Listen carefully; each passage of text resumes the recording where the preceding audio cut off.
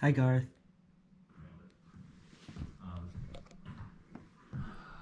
Oh, hi. Alan decided to buy himself a GoPro, so now he's going to vlog me vlogging everything. Together we're going to vlog the world. Yes, I'm vlogging your vlog. That's what's happening. So the BMW is still at the dealership, and the other one's broken, and the 4Runner's broken. So for now, I have this great loaner. It's an X5 4.0, I think? And it's okay. It has the B58, the BMW straight six. That's the new M55. It's pretty cool. It's comfortable, and I get it for the weekend, so that's neat. He did get a new car. This is his new car. It's new to him. I'm now an old boomer. He is a boomer. Look at this though. It has the engine I wish I had, but it is lame because it's all-wheel drive. So no skids. Hello! You know we had to do it again. Always. This is our spot. If we hang out, we have to come here. This is where he took me on our first date. We had a date. Sorry, I guess I'm out of touch with things. So Adam, thanks for my food. You're an alright guy sometimes. Oh, so check out the interior of the new whip. He doesn't know it yet, but he's probably gonna buy this or one like it one day. It's pretty cool. Show the nub. The nub. Oh, the nub. Look at the nub. Isn't this so adorable? Girthy. It's short, but it's stout. Let me tell you.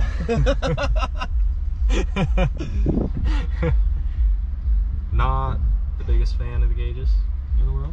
Also, wait, is that where the button is? Yeah, for the heated wheel. The tack goes backwards. Ew, I don't really like that. I don't like it at all. So as you saw before, Alan is here, and he brought a Jeep.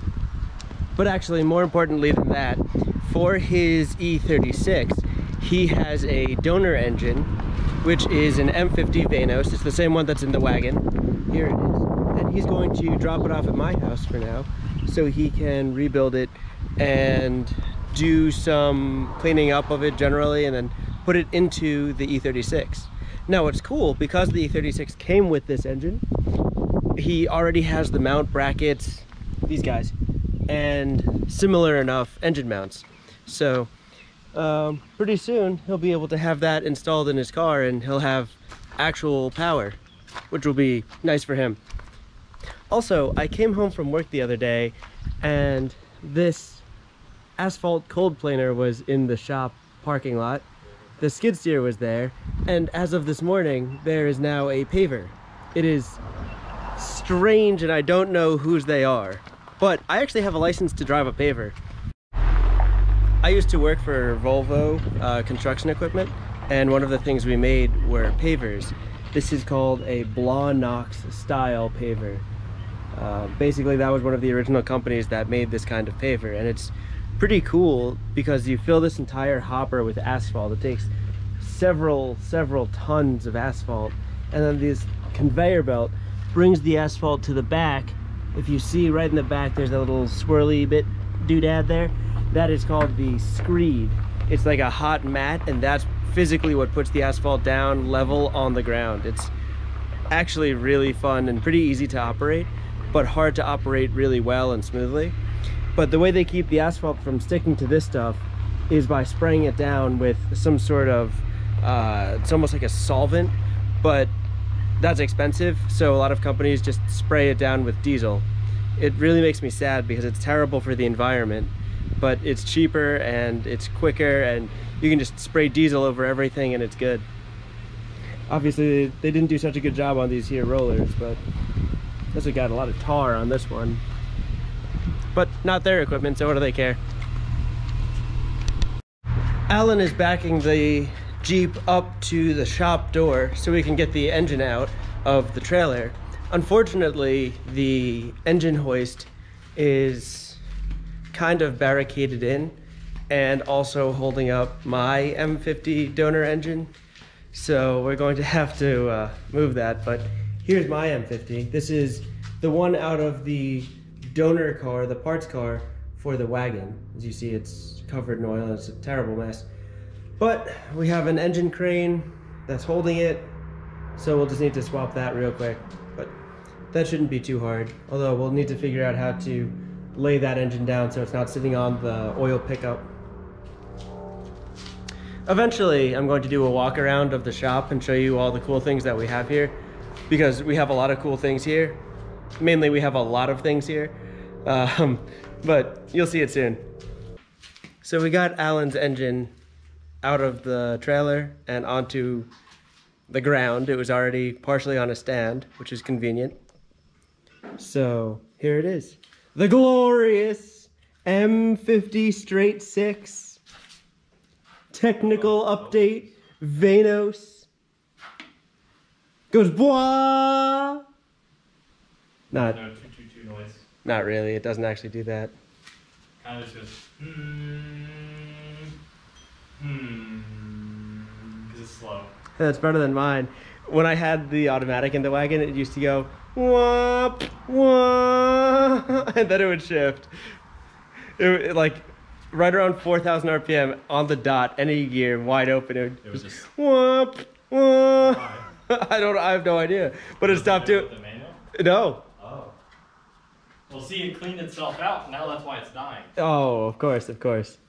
It was choked up, but it was like saving itself. And then you just obliterated it. So actually, the M50 is kind of a cool engine. Huh? I'm not talking to you. Anyway, as I was saying before I was rudely interrupted. I'll rudely interrupt you whenever I want. So the M50 is actually kind of a cool engine. So, of course, this is the thermostat housing.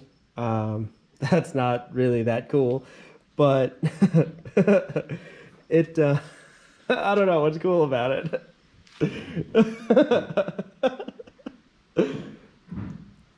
Yeah, it's a straight 6. It has Vanos. What else is cool about this engine? I was told it runs. He was told it runs. That's a good start.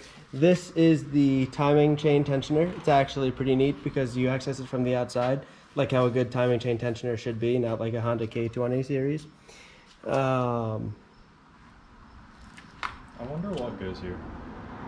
Alan wonders what goes there. Probably something to the DME or something like that. Some Juan.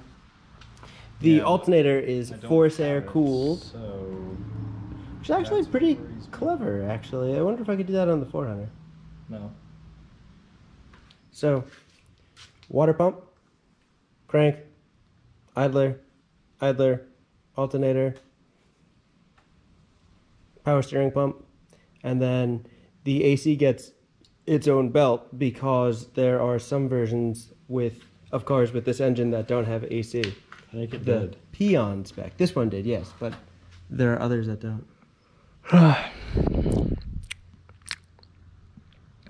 In our infinite wisdom, we flipped the engine upside down so Alan could take the pan off, but we failed to consider the fact that there could still be coolant in the engine. Turns out there is still coolant in the engine.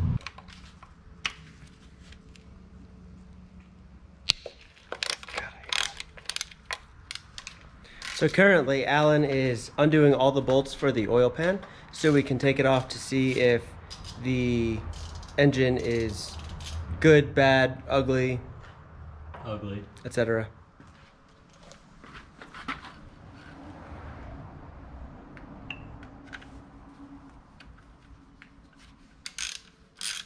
I don't remember. Yeah, it was. I don't remember doing that. I didn't touch that one, did I?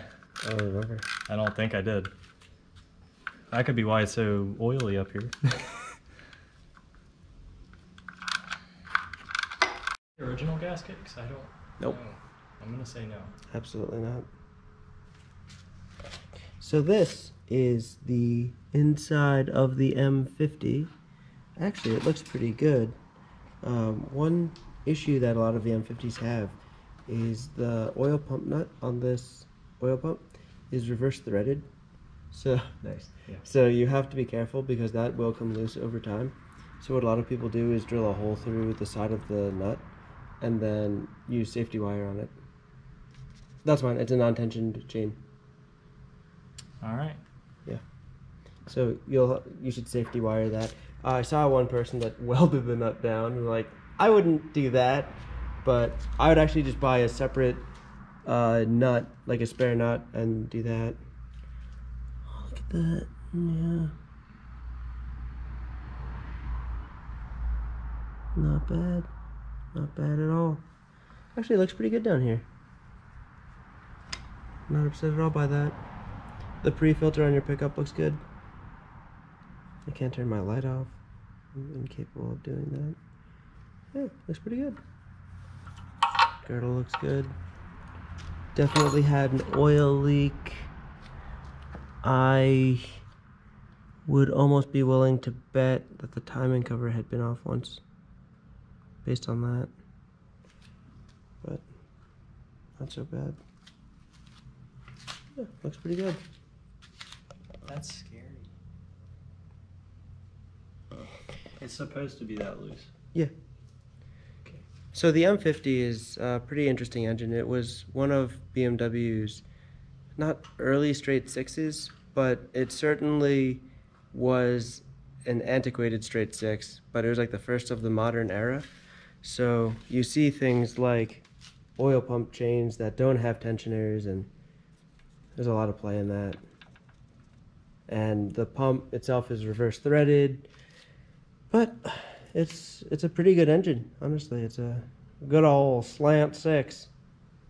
Do you think I should change BMW. the pump, or do you think it's fine? Poor guy.